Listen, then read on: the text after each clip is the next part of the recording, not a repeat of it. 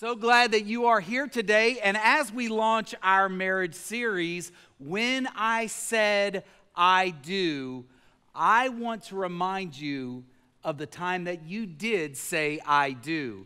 Raise your hand if you got all dressed up for your wedding.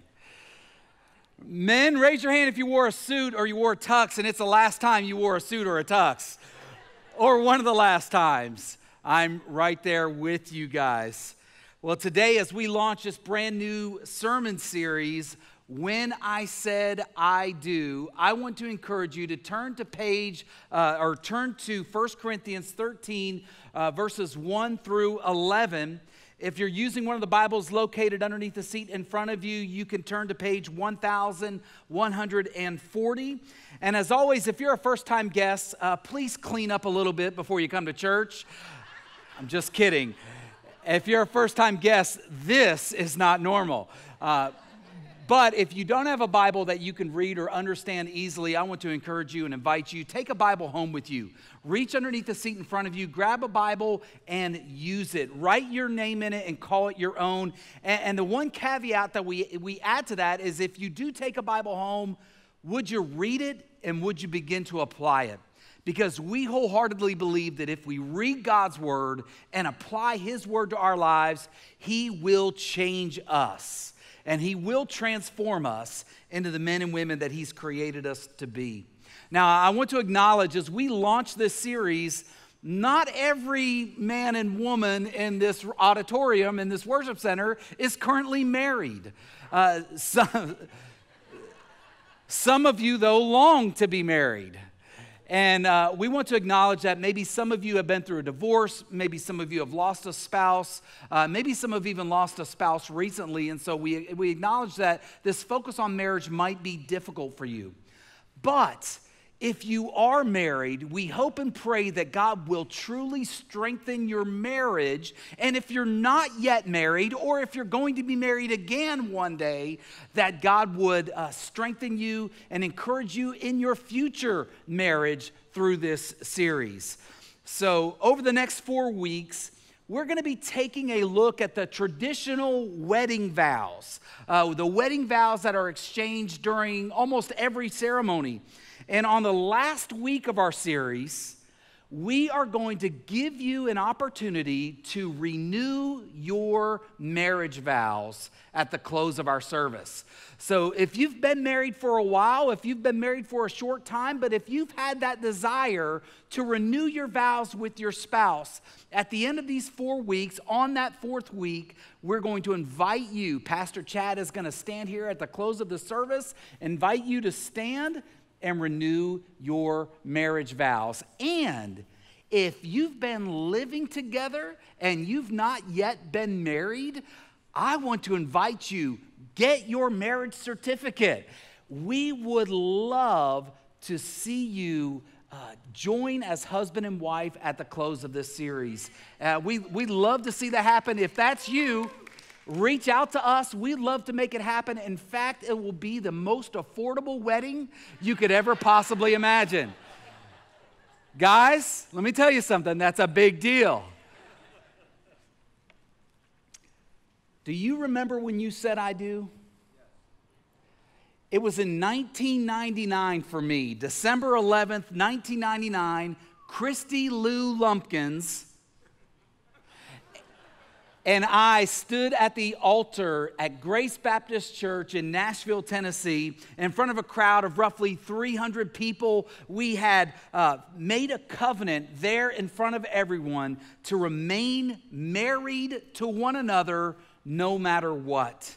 We exchanged our vows, we lit a unity candle, and we were pronounced legally and spiritually husband and wife. And then we kissed one another. And let me tell you something, there's something a little nerve-wracking about kissing your spouse in front of that many people, especially her side of the family. And let me tell you something about our first kiss as husband and wife. It was awesome. I mean, Christy laid one on me like you would not believe. And I'm not teasing you, I'm not kidding. In fact, here's a picture. She grabbed the back of my neck. There's a picture coming. I mean, she grabbed the back of my neck and she smashed me into her mouth. And she kissed me so hard, I was afraid her brother was going to beat me up after the wedding. And after we were pronounced husband and wife, we walked down that center aisle, friends from church, friends from college, her family, her side of the family, my side of the family, they were all gathered there, and they're throwing rice, and they're blowing bubbles, and they're applauding as we walk down the aisle, all of them cheering for us and celebrating. And right after we left the worship center, and we walked through the double doors for just a few brief moments, we were alone, and let me tell you, I did the most girly thing I've ever done. As we hugged one another, I started just sobbing. I did. I just broke down like sobbing and crying. And Christy said, "What's wrong?" And in my head, I had all these emotions and all these thoughts running through.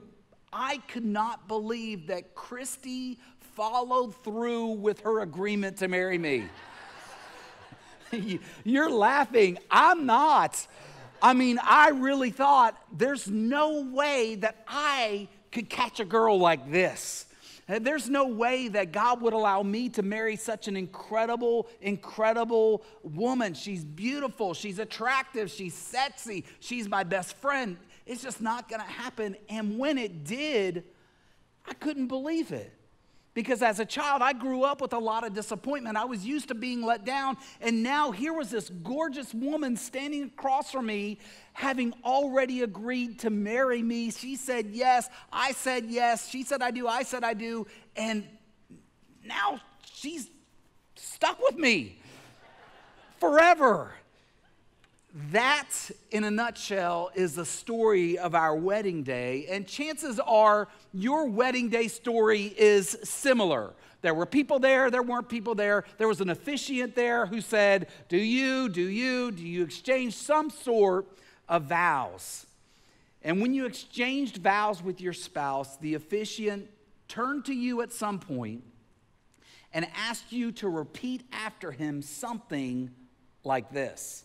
And these aren't our vows, but these are the typical generic vows that we would hear in a movie or on TV.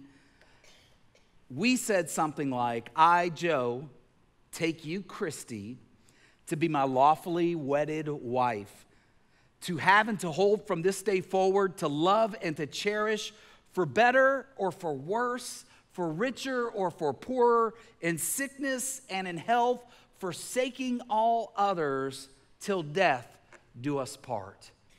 Raise your hand if your vows were something similar to that when you were married. I want to remind you, as you pledged your life together to your spouse, your vow exchange was more than just a piece of paper.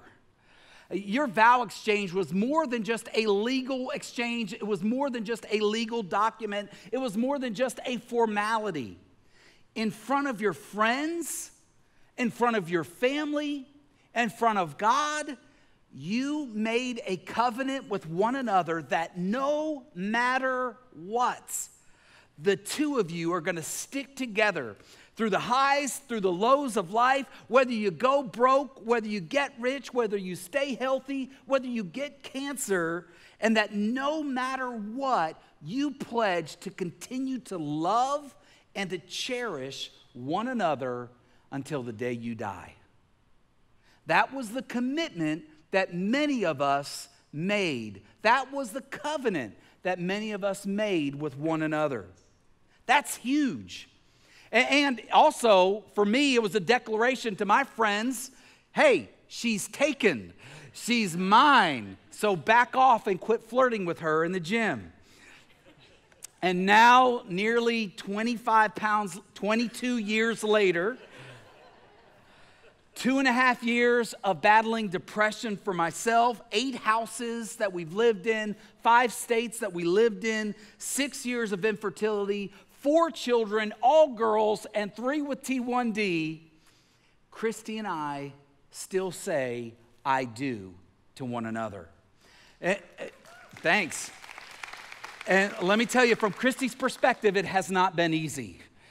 It has been far more easy for me than it has been for her.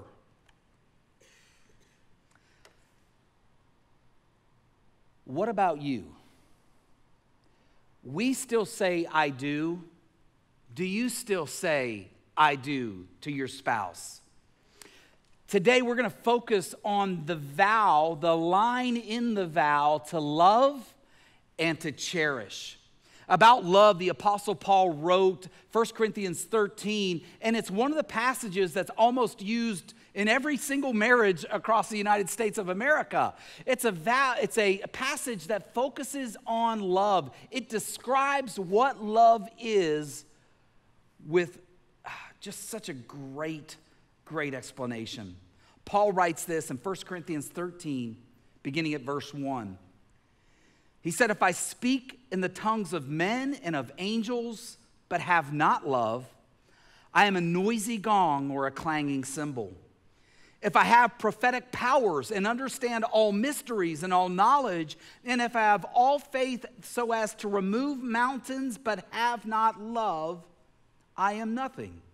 If I give all away I have, if I deliver up my body to be burned, but have not love, I gain nothing. Love is patient and kind. Love does not envy or boast. It is not arrogant or rude. It does not insist on its own way. It is not irritable or resentful. It does not rejoice at wrongdoing, but rejoices with the truth. Love bears all things, believes all things, hopes all things, endures all things. Love never ends. Verse 11.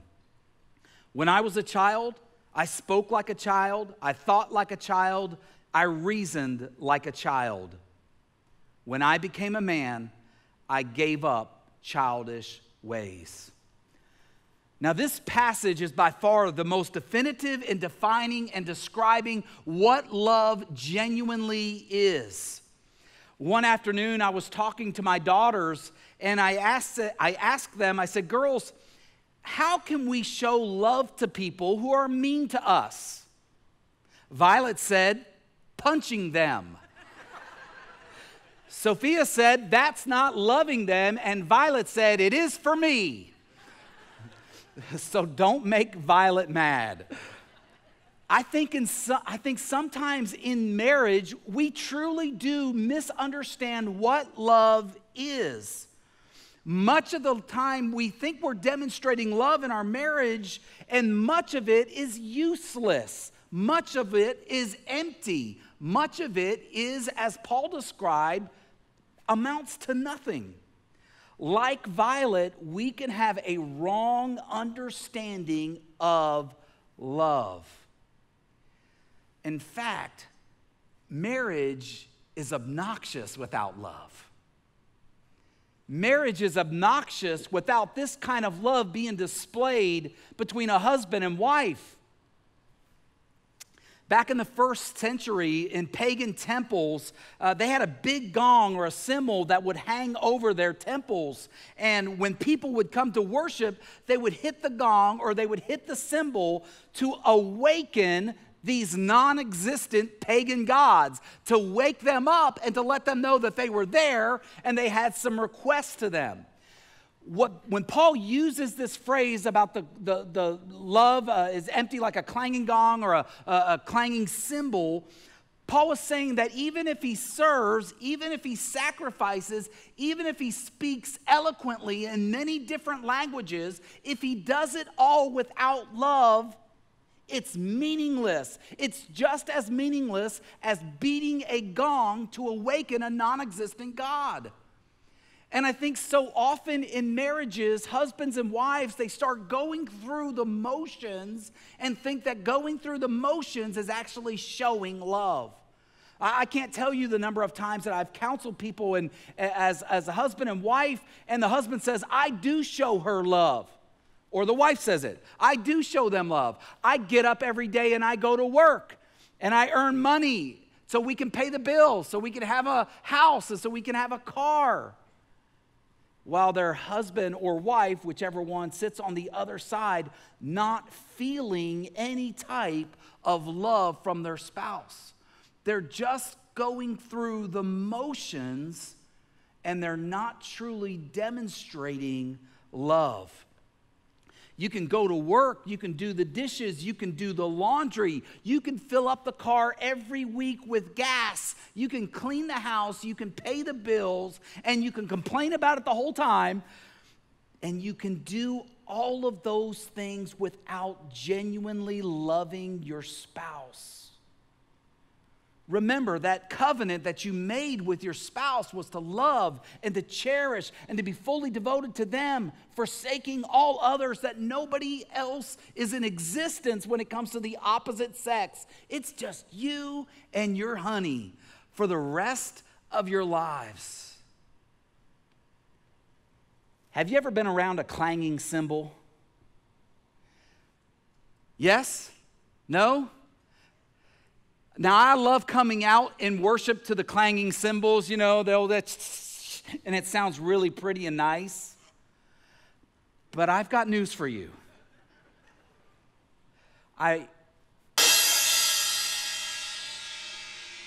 Can you imagine, honey, I'm doing the dishes.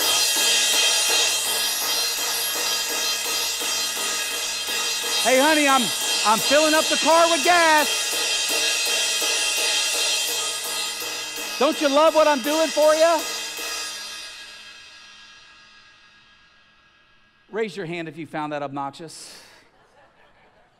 Over the top, obnoxious, irritating. A marriage without love is just like that too. Now it might not be to the one that's the clanging cymbal, but it certainly is to the other one that's not.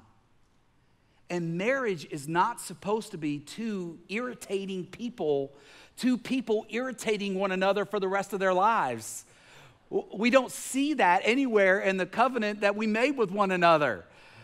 To love and to cherish and to irritate you till no end.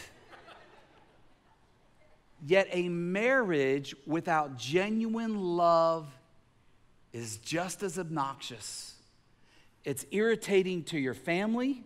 It's irritating to your friends, it's irritating to your children, and it's irritating and obnoxious to those who are married as well.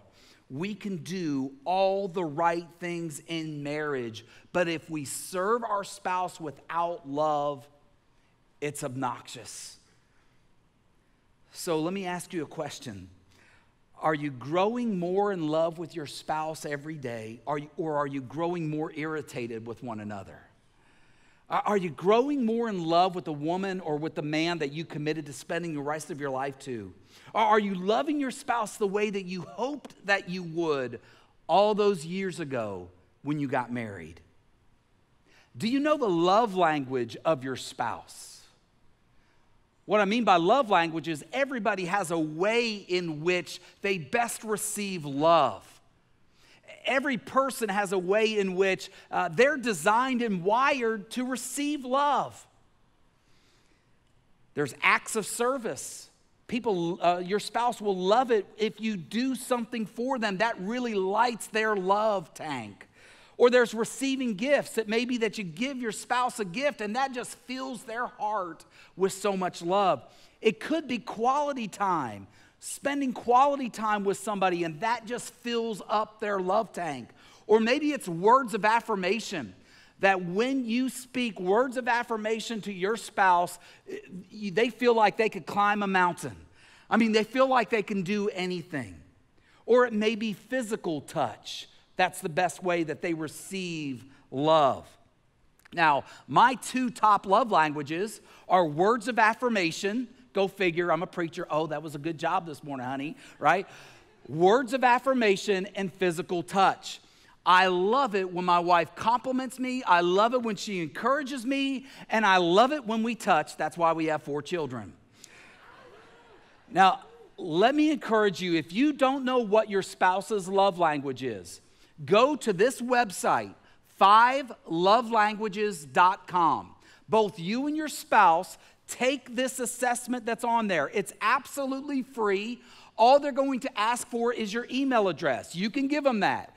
Give them your email address. Fill out this love assessment online. They'll email the results to you immediately, and you'll discover what your spouse's love language is, and then you can begin to love your spouse the way that they best receive love, as opposed to you just loving them the way that you want to be loved. Right? I find myself guilty of that all the time because words of affirmation and physical touch is my love language, and I start to love my spouse the way that I want to receive love. Words of affirmation. I told her all weekend, you're an amazing mother.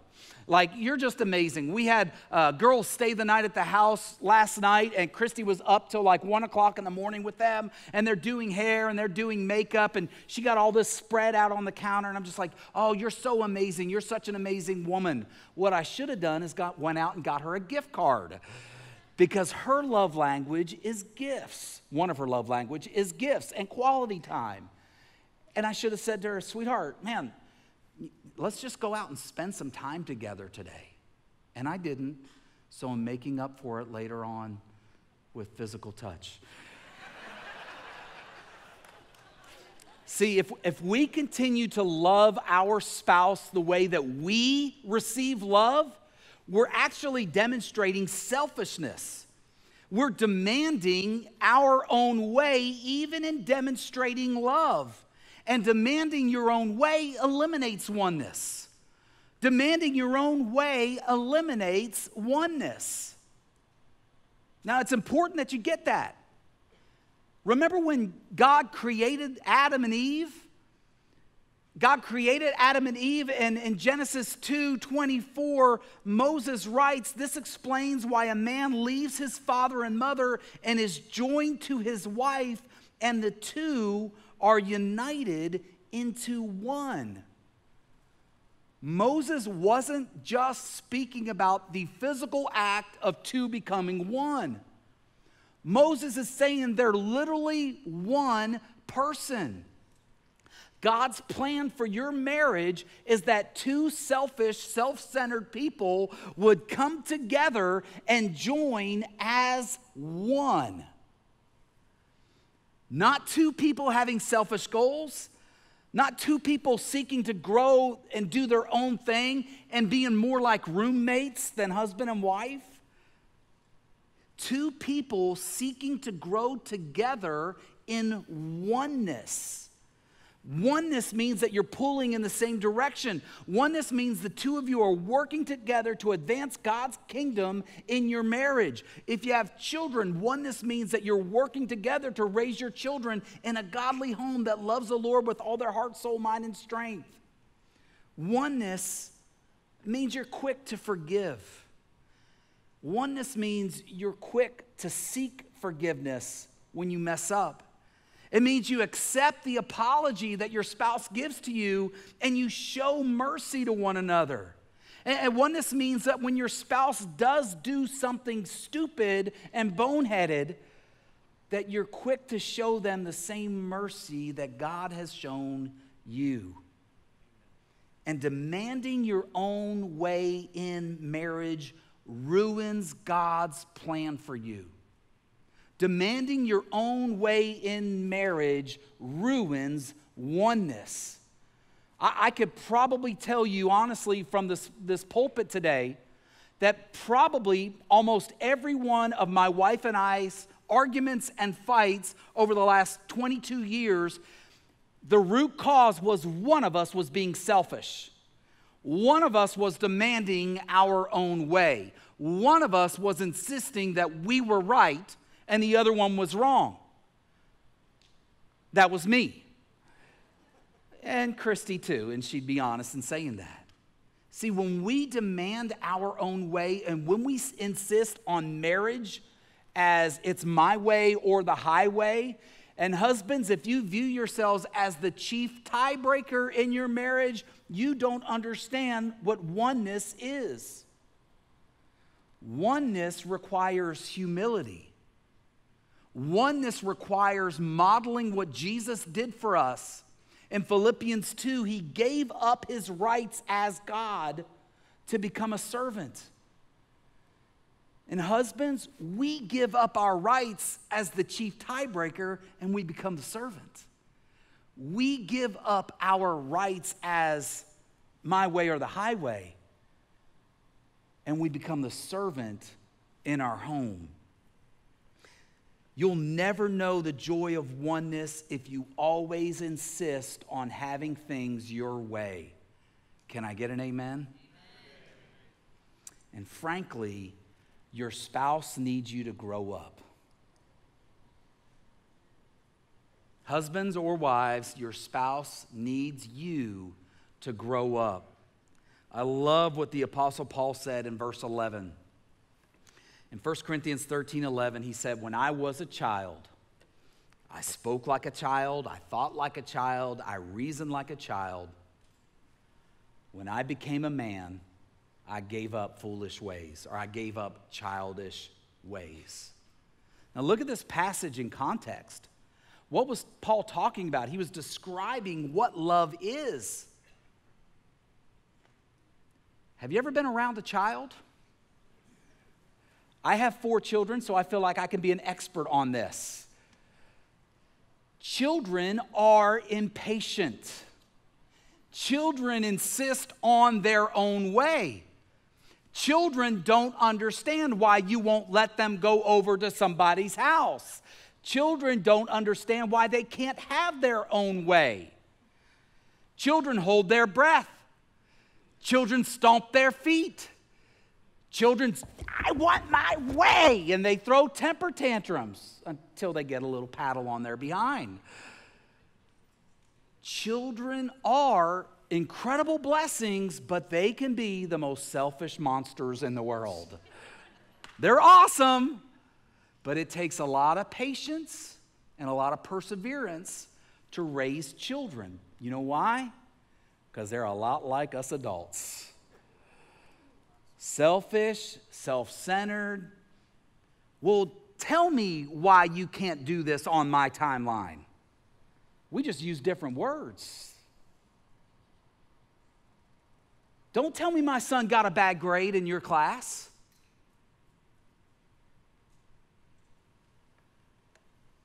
See, a child can't see from another person's perspective. Actually, their minds are not formed. Their brain isn't formed. It is impossible for a child to see from the perspective of another person. And that's why they stomp their feet and hold their breath and throw temper tantrums when they don't get their way. Because they physically are unable to see from another person's point of view. And if you find that yourself, you're always insistent that your spouse does things your way, it's time that you grew up. Tell the boy inside of you to sit down and call the man to stand up. Tell the little girl inside of you that it's time to sit down and call out that godly woman inside of you to stand up. It's time to put childish ways behind us if we want our marriages to thrive. If we want our children to rise up and call us blessed, we have to make sure that we are living unselfish lives, lives that model Jesus of giving up our own rights. Stop insisting on our own way. Being patient and being kind. God loves you and He wants you to put childish ways behind you. And one of the ways that you can do that is by being a part of Celebrate Recovery. See, what I love about Celebrate Recovery is that sometimes people think, well, that's just for, people with addictions to drugs and alcohol. And I think, no, it's for people with addictions to selfishness. It's people with addictions to self-centeredness. People who only think about themselves and pleasing themselves. Let me encourage you, husbands and wives, consider being a part of Celebrate Recovery, because they deal with hurts, habits, and hang-ups that we all experience in life. You're not that same individual that you were so many years ago when you committed to your husband or your wife. We need God's grace to continue to grow so that our marriages don't become stale. We need other people to speak into our lives to be able to say, well, see, I see you wrestling with this. And so maybe if Celebrate Recovery is not for you, maybe you need to find another married couple within the church who seems like they have it together, and ask them to mentor you and your wife, or you and your husband. And ask them, say, hey, will you meet with us on a regular basis, and just, here's what we're struggling with. How did you get through it? If you're interested in something like that, you can sign up online at our marriage mentoring. So go to our Calvary website and go to the events page and sign up for our marriage mentoring, and somebody will reach back out to you and pair you up. And if we don't have enough mentors, maybe you should become a marriage mentor. Maybe if you've got it down, you're not perfect, but you've seen the grace of God unfold in your marriage, maybe it's time that you signed up and said, you know what, I want to be part of something like that. I want to invest in marriages in Havasu and in Parker and in our online community to help them become every bit of what God intends them to be. And finally, seriously, check out 5lovelanguages.com. It's a great place to begin to learn the love language of your spouse, and it will change your life if you allow it to. Let's pray together. Father, thank you so much that we are blessed with the gift of marriage. A man and a woman coming together as husband and wife, being one for the rest of their lives till death do us part. Lord, we understand that so often we've made this commitment, and for so many of us, it's been a flippant, last-minute decision. Lord, for some look at marriage as though it's just getting a new boyfriend or a new girlfriend. And Lord, you've designed marriage to be so much more, to mean so much more to the body of Christ. And Lord, it's our prayer that you would continue to transform every one of the marriages represented in here, in the present and in the future. God, that you would bless them, that you would unite them together as one, and that together every marriage would begin to grow in their relationship with one another, that you would strengthen them, strengthen their families, and bless them beyond belief. Help us to love and to cherish one another the way we committed to and made a covenant with our spouse to. And it's in Jesus' name we pray. And all God's people said, amen.